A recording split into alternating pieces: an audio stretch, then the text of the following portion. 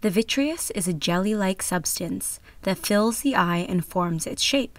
It is located behind the lens and is attached to the retina by the posterior vitreous membrane. As we get older, the vitreous may liquify.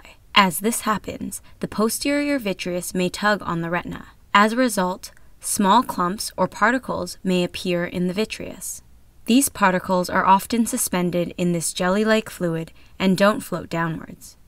As light passes through the pupil to the retina, some floaters may be right in the path of light and will form a shadow on the back of the retina. This will appear as a spot moving around in your field of vision. Sometimes, when the vitreous tugs on the retina, it may cause you to see a flash of light. In rare instances, this tugging may result in a tear in the retina. A retinal tear is a serious condition and needs immediate medical attention. Flashes and floaters can be an annoyance, but can also indicate a retinal detachment. If you notice a sudden increase in floaters, with or without flashes, please see your eye care professional immediately.